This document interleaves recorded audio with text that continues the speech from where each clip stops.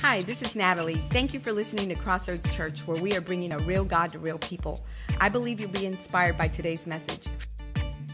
Good morning, Crossroads Church. We are in our series entitled Fish Tales. This is our third talk in this series. Basically, the big idea is we're taking four real fishing stories of Jesus, and it's connected with four commands or four principles that Jesus wants to teach us to become a strong, good, vibrant follower of Jesus. Amen. So we are in talk number 3. This morning, the title of this morning's message is "Lend Me Your Boat." Lend me your boat. It's in the app. It's the outline is there. So if you want to make your way there, we can take a look at that here in just a second. We'll be in Luke's Gospel, the 5th chapter, verses 1 through 11. Everybody doing okay? Before we get going this morning, Pastor Joel, first of all, will be here this next month. He'll be teaching on a subject, and then we're going to be hitting Easter here. But this morning, I have a really good dear friends of ours, Pastor Brian and Sally Lifesty, who are pastoring a church down in North Point Church in New Braunfels, Texas. So they are also one of our overseers. They're here this morning and just visiting, all right? So if you have any complaints on me, call this guy right here, all right? So anyways, you guys have ever had an individual that, I used to have this guy that would often come to the house, and he would ask me for my stuff. Anybody have individuals that come and they ask you for your stuff, and then you lend them out, and then they come back broken? You lend them the lawnmower, comes back with the deck's all chueco, and you need a new blade. You lend them your truck, he puts a screw in the tire, somehow you got to get new tires. You lend them your fishing gear, and, you have no strings left, and you open the tackle box, it's still full of, stink bait, and you got to throw it all away. Anybody have those guys like that? I used to have one, and every time he would ask me to borrow something, I'd be like, oh, man, that's $300. It's $200. I'm like, but I would go ahead and do that, and sure enough, most of the time, stuff like that would happen.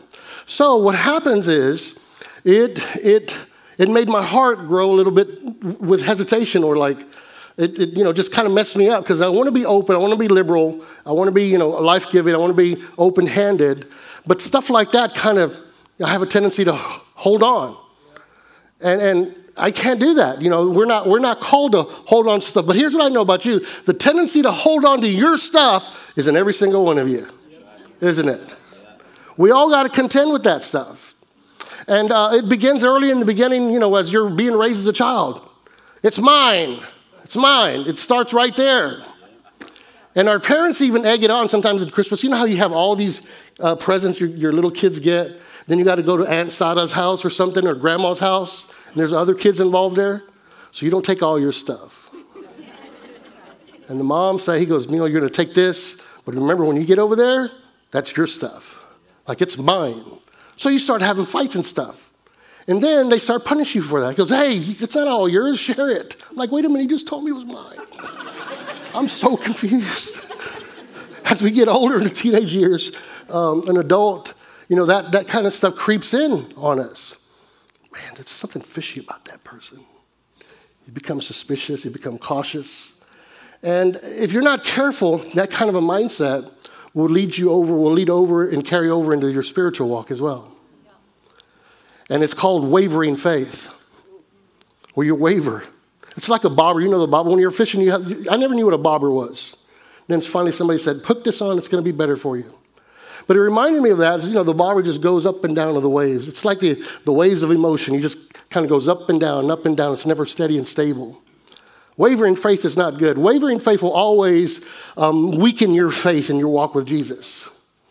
As a matter of fact, this whole idea of wavering it's just not good for your walk. It's not good for your walk at all. You shift back and forth between two positions instead of staying steady in your belief and in your trust. And Jesus, as a disciple, listen, he's the master teacher. He's the rabbi. And he did something to the disciples early on in their walk that he had to address that issue.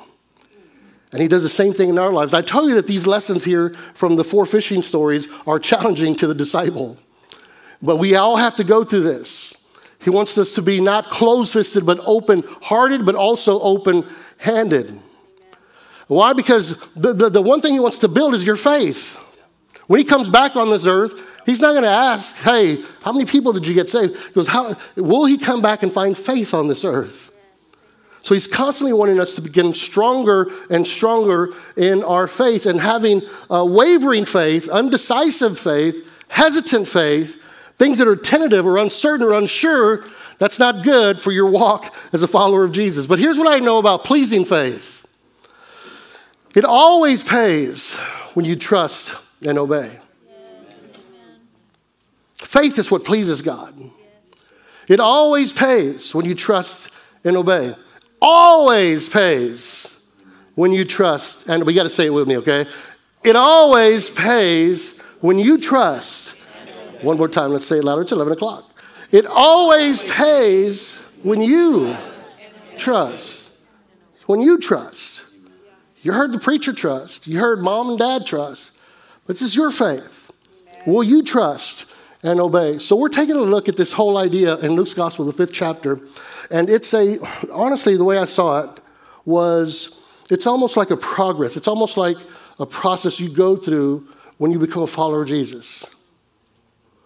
He's stripping greed from our lives. As a matter of fact, I heard this phrase last night and I wrote it down. God wants to strip you of your greed. He wants to wash you with his seed so he can supply every single one of your needs. It's a process that you go through. Covetousness. That's why he tells a rich young man, he goes, give everything away. Well, Jesus didn't need any of that. What he saw was that covetousness was inside of this man's heart. And to be hesitant in your faith, if you're hesitant, it always leads to missed opportunities. Hesitancy will. So he wants us to get out of that place and to that place where we just trust and obey. So Luke's Gospel, the 5th chapter, let's take a look at that. And I'm just going to kind of share some thoughts that I have in my heart. We'll go home and eat some biscuits and gravy or something. Luke 5, 1 through 2. One occasion, Jesus was preaching. It reminds me of the old Fat Albert ones. Jesus was preaching. Anybody remember that? Okay, anyways, not the point. He's preaching in the crowds on the shore of the Lake Galilee. There was a vast multitude, people pushing to get close to Jesus to hear the word of God. They were doing what? Man, they wanted to hear this gospel truth. He's anointed to preach the gospel to the poor, to the brokenhearted, right? And these folks are just, man, there's like something different about this guy. So they were pushing to get close to hear Jesus, to hear his word. He noticed 2 fishing boats at the water's edge. You know, what you'll see this morning is that these are kind of different phases that you will go through as a follower of Jesus. Sometimes when you first begin, you're just at the water's edge.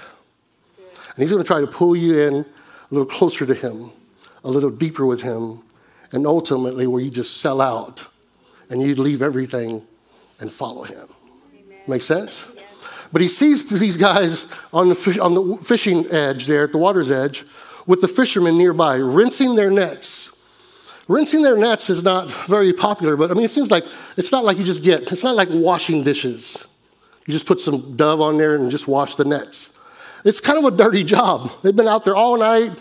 You know, they bring the nets in, and some of them didn't have any fish, but there's all kinds of stuff stuck to that net. There might be a chancla in there. There might be an old license plate, or who knows what's in there. Maybe the tire your friend messed up, or something's in there. So he sees them rinsing their nets there on the water's edge. Jesus climbs into the boat that belongs to Simon Peter, and he asks him, hey, lend me your boat. Peter, he said, push it off a distance away from the shore so that I can speak to the crowds. He's asking, he goes, hey, listen, you have something that I need. It's for the gospel's sake. It's so that I can share the goodness of God to all of these people. Lend me your boat. No hesitancy. He's not suspicious.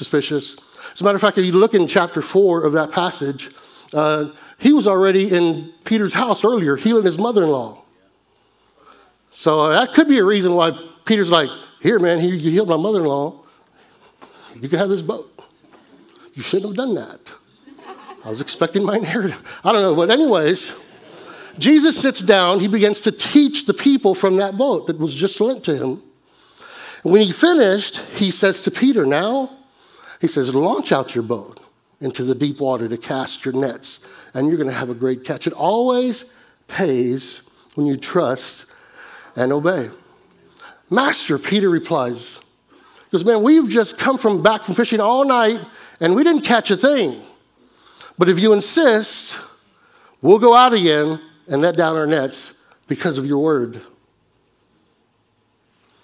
It always pays when you trust and obey. Verse 6 and 7, the scripture talks about whenever you give to the poor, you lend to the Lord. And the Lord will repay it back. And so Jesus is just trying to repay. He's just trying to be who he is. That's who he is. He's not trying to take stuff away from you just to make you all sad and like, well, I'm suffering for Jesus. It's like Lent season. You're in Lent season. Some of you guys are fasting. Well, I can't eat meat. Don't focus on what you're not getting. Focus on what he's doing inside of you. You know what I'm saying?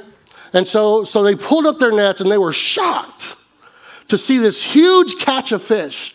So much that their nets were ready to burst. They waved to their business partners, hey, why don't they come here? And they asked for their boats for help, and they ended up completely filling both boats and their business partners and their friends as fishermen, and they were full of fish until their boats began to sink. Isn't that crazy? It always pays to trust and obey. And when Simon Peter sees this astonishing miracle, I love this, he kneels at Jesus' feet. He probably had just heard the message of hope.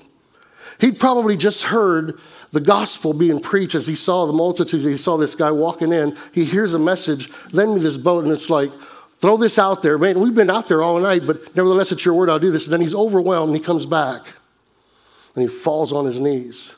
He says, get away from me, master, for I am a sinful man. Because I can't pay this back to you. Who am I that I get all this? Simon Peter, the other fisherman, including his fishing partners, Jacob and John, the sons of Zebedee, were awestruck over the miracle catch of the fish. And Jesus answered, and I love this passage. I never saw this.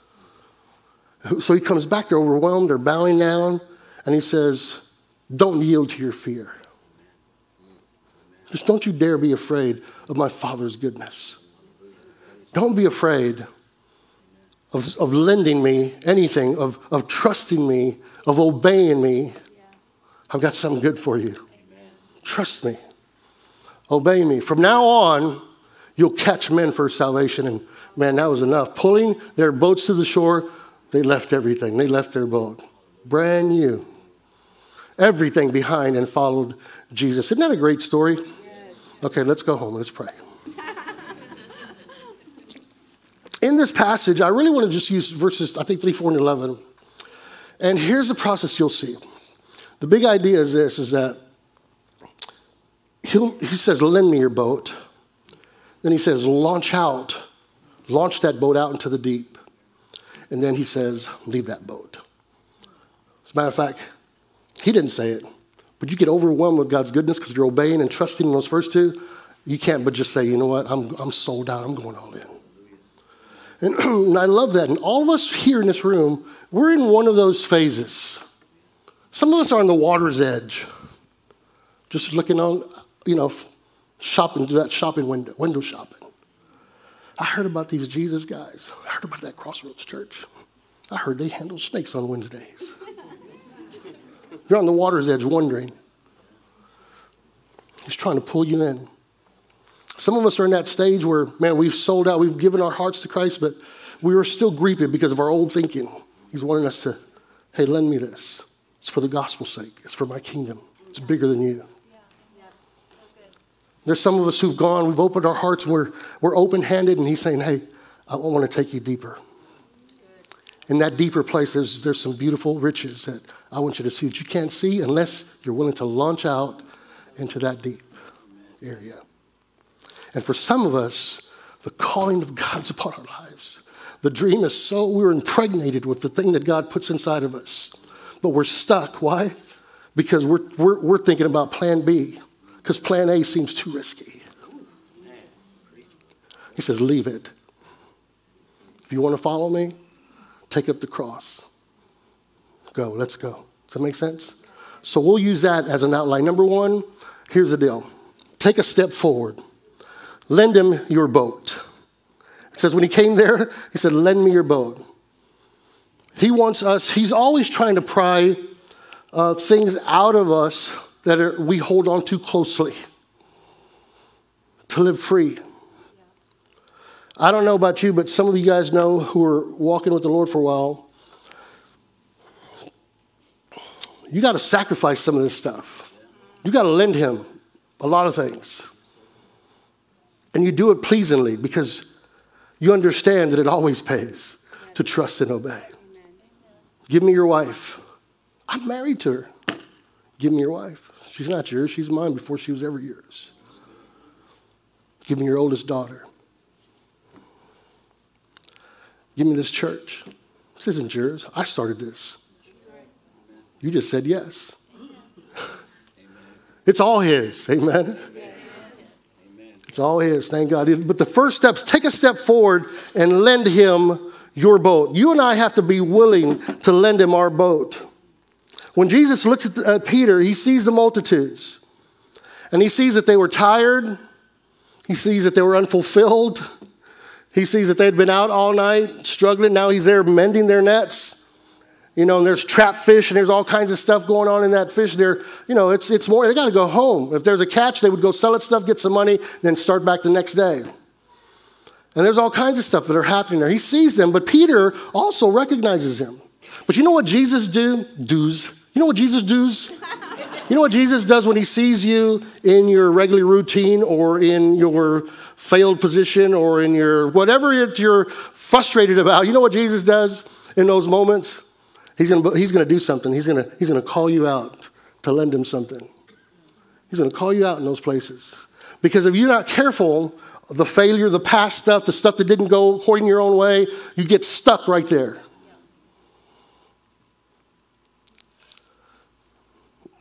He didn't want you to get stuck. He didn't want you to waver. He didn't want you to be hesitant. He wants you to move forward. And one of the ways he helps you to move forward is like, hey, lend me this. I need this for the gospel's sake. I don't know what this is. It could be that extra car that you got in the garage. Hey, give that to Pastor. Oh, no, I'm just kidding. Don't do that. I don't need your car. I'm not saying I don't need your car, okay? You got all that acreage. Lend me that acreage for the gospel's sake. I don't know what that is. In my life, I could sit there. He's asked me to lend him cars and suits and whatever. He's going to ask you for your lawnmower. Just give it to him. It's like, no. He says, lend me your boat. He calls us out. And Peter could have easily focused on what he didn't have. But he chose to move on that opportunity right there that was before him. Why? Because it always pays to trust and obey. Peter sees the multitudes. And all of a sudden, this rabbi is sitting there. And all these people are following him. He hears the message of the gospel. And he sees all these people pushing and shoving. And he walks into Peter's boat. Hey, lend this to me. You know, sometimes the gospel is free, right? But it demands everything in our lives. I told you that last week. The gospel's free, but it demands everything. We want everything from God that God has for us, that God wants to offer us. We want the blessings. Why? Because we're those kind of people, but we want it without giving anything up. And that's not true discipleship. We want to buy in without selling out. Ultimately, in the kingdom of God, the kingdom thinking is this: you ultimately lose whatever you decide to keep. Isn't that the truth? And you ultimately keep whatever you decide or you're willing to let go of. It is so powerful. And so a kingdom mindset, and this is what he's wanting to do. That's why he wants to pry that stuff out. It's different with God's kingdom and earthly kingdom. Like I said a minute ago in Proverbs, it says, if you give to the poor, those that are broken, those that are hurting, it says it's almost as though you're lending to the Lord. And God, listen to this, God will never allow anyone, he will never be indebted to anyone. We don't owe him any. No one can ever say, he goes, I gave you this, but look, we owe him everything. Amen. He doesn't owe us anything. And that's what a kingdom, there's another passage in Proverbs, the 11th chapter, that says it this way. There's one who scatters, one who's willing to let go, and that person increases. But there's another one who decides to withhold more than is right, but that person, it leads him to poverty. It says the generous soul will be made rich. Isn't that good? Yes. And he who waters will himself be watered also. It's a principle in the kingdom of God. Isn't that great? Yes. So lend him your boat. Whatever it is. There's a quote by C.S. Lewis. When he was talking about giving and charities or whatever. I don't know if you guys have that. C.S. Lewis quote there. If our charities do not at all pinch or hamper us, in other words, if our giving doesn't hurt a little bit, for some of us, our giving is just like, it's like a bill. Just write another bill. Just write another check. It should hurt us a little bit. He said, if it doesn't have a pinch or hamper us, I should say that they are too small. There ought to be things we should like to do and cannot do because our charitable expenditures exclude them. Isn't that powerful? I love that about him. He's going to ask you to lend him. As a matter of fact, he's speaking right now. He's asking you to lend him something. Here's a question. What are you holding on to that he wants you to lend out? What are you holding on to? So the first step is listen, lend him your boat. The second one is this. So launch your boat out a little bit deeper. Take a stride. First, you're taking a step. Then you're going to take a stride to go out a little bit deeper. There's some beautiful things that happen in your life when you go out deeper with Jesus. Amen? Amen. He said to Peter, he goes, hey, Peter, thanks for your willingness to lend me this boat. But now let's go out a little bit further. Thank you for lending that to me. I'm going to repay you. And Peter's like, listen, you're the teacher. I'm the fisherman, right? I've been out all night. I'll listen to you teach. You listen. We don't fish in the daytime. We fish at nighttime. There's all this self-effort. You know, his self-esteem is getting crushed at that moment, and he's pinching it and he's poking at it. He goes, hey, go out a little bit deeper because there in that deep place, I'm gonna show you something so real. And so he takes him out. You know, in our walk with Jesus, he's always constantly challenging our hearts to go a little bit deeper. He's not trying to take away from us. He wants to bless us. He wants to help us. He wants to help us have strong faith. And in my life personally, let me just say this. There are three things that he challenges me constantly. I've been walking with him now for 37 years. In the area of my finances, in the area of my friends or friendship, and in the area of my faith. Constantly. It never stops, and it never will. It's like, man, I'm doing good. My goal is to try to be the number one giver in our church. I haven't done it yet. It's like, one, I ain't got that kind of money. But he's challenging me. He's challenging me in my friendship. Why? Because I'm a hermit. It's easy for me to just stay home by myself and study or do whatever. It's like, I need you to go talk to someone. No, Jesus. Let me send one of the elders.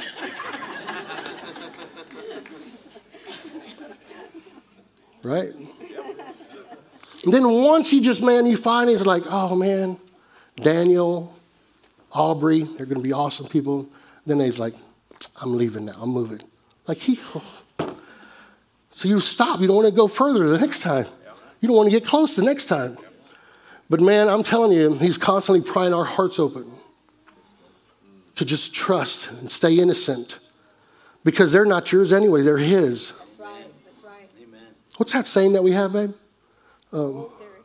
We hold their heart closely, but we hold their hand loosely. Yes. If they come our way, man, God brings them for a reason. That's good. And I hold them wholeheartedly. But as soon as he says, hey, I'm sending them over here on this mission, I got to let them go. They're not mine anyways. And I don't know him anything. He's putting them on a mission. Does that make sense? Launch deeper. Some of you guys are stuck in a place. He wants you to go a little bit deeper.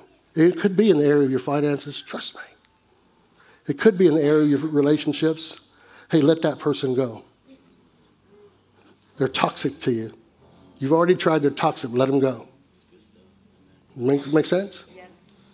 The third thing, what takes place is he goes from lending to launching to leaving it. Burn that boat. Thank you, Daniel. It says after he goes out there and launches, he gets rewarded, and he's so overwhelmed that he says, man, I'm leaving everything. I'm going to go and follow and be with him. Don't yield to your fears, what Jesus told him. There are times in our walk, and I'll close with this, that God wants you to draw a line in the sand. He puts you right there. It's like, hey, choose you this day. And for many of us, like I said a minute ago, plan B is so comfortable that becomes our plan A. Plan A is so risky that we're not willing to go with him to those places and leave it all behind, and we just hold on to plan B. Now, no condemnation here, okay? But some of us are in that transition. We want to see the second step before we take the first step. Does that make sense? And you got to abandon. Sometimes you got to draw a line in the sand. You got to put your son on the altar like Abraham did. You got to step out of the boat like Peter did. You got to get your staff that God gave you. You got to throw it like Moses did. You got to draw a line somewhere. And when he tells you to do that, you are in a crossroads. And he's asking you, hey, trust me. Why? Because it always pays to trust and obey. There's a passage of scripture in Isaiah that says, if you're willing and obedient, you'll eat the good of the land. Amen? So the ultimate leap is for you to leave that boat, to die. Hernandez Cortez, you guys have heard this story before. In 1519, a Spanish explorer who wanted to, he's a conquistador, and he wanted to seize the treasure that the Aztecs had for over 600 years. These guys were structured, they were embedded in their belief system, they were there, and this guy wanted to go out there and take over that treasure. So what does he do? He takes 11 ships, 13 horses, 110 sailors, 553 soldiers, and he lands there on the shores of the Yucatan. And then he sits there, he goes, hey, we're going to take these guys on. But what he didn't know is that there's over 5 million of them there. So the odds were amazingly against him. As a matter of fact, I did the math, 7,541 to 1 odds. Seems impossible, right? Some of his men freaked out once they saw that there were so many and they were overwhelmed with all that. So they took off. They tried to rip the ships off to go back to Cuba because they were loyal to Cuba. They got word of it and they captured him, and he puts them in front and he gives a command to everyone. He goes, go burn those ships. In other words, listen, we're all in it. Well, how are we going to go back? Well, if we're going to go back on a ship, we're going to go back on their ships because we're going to conquer him. Hallelujah. And that's the thing about Cortez. Everybody knew and understood that he was all or nothing at that time. And there are times in our lives that you got to burn those things in the past. You got to leave that stuff behind in order to gain new ground ahead in your life and your legacy. You got to draw a line in the sand. If Peter were to walk in here this morning and be your mentor for just a few minutes, here's what Peter would tell you. Just listen, Crossroads, lend him your boat. And if he asks you to launch deeper, trust him. Launch out deeper. If he wants you to leave that, leave it all behind. Why? Because it always pays when you trust and obey. So this home, I decided, this week I decided for you to take something home. And it's there in your notes, but I just want to go through it real quick. You know, every boat has a name, right? We came up with some funny names as we're driving around. There are some boats out there. You know how they have those names? Sea Therapy. There was another one that says, She Got the House. There's another one that said, Cirrhosis of the River. Aquaholic. This is like the craziest stuff. I love this other one. It said, In a Meeting. Thought that was genius. But if Jesus were to walk through these doors and asked if he could borrow something for the sake of the gospel, what would that be in your life? Maybe it is that extra room that you have upstairs. Maybe it is that, the garage, the extra bike that you have in your garage. Maybe it is, ladies, those extra shoes that you have in your closet. I don't know what it is. Maybe it's a tractor that you have you could use for the gospel's sake. Maybe it's a ranch you could give out to the teenagers. Maybe it's a ski boat. I don't know what it is. But what is it in your life? Maybe it's just business sense or gardening sense or cooking sense or fishing sense. Do you have a bunch of kids running around here without any dads? Man, it'd be awesome for you guys as older gentlemen to come in and it's like, hey, I want to take your son fishing. Will you go with me? Wouldn't that be powerful? If you were to walk in here, name the boat that you're willing to lend. The second one is this. I've been challenged by myself, this week, because I've been up in New Mexico, and we were in 3 or 4 inch ice, and all you saw was white, and it was beautiful. Snow was coming down, and this is all I had to do was just study about this. And I'm challenged with these saying, Marcus, here's what I want you to lend. Marcus, here's what I want you to launch. Here's the name of the boat that I need you to launch now. Here's the name of the boat that I need you to leave now.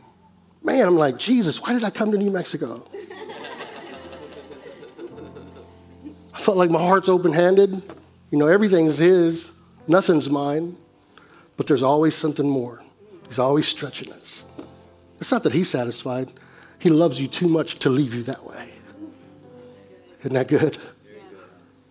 Name the boat you're willing to launch. Maybe it's in these areas that I talked about earlier. Maybe it's in the area of your finances. Maybe it's an area of your friends.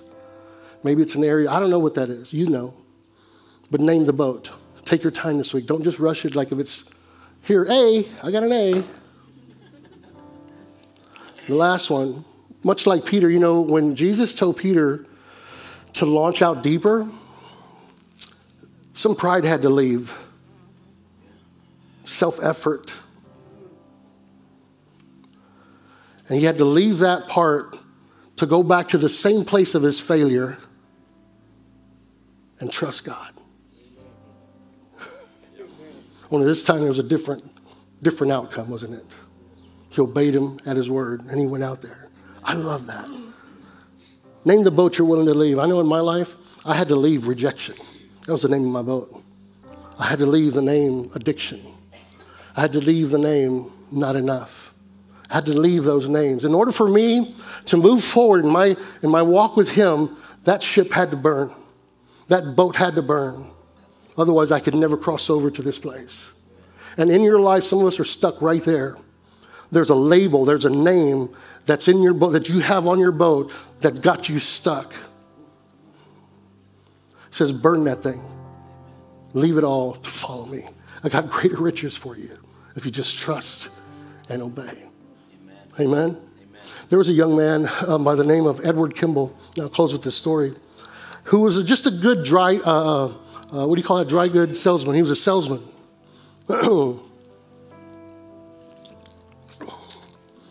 And his church asked him to become a Sunday school teacher.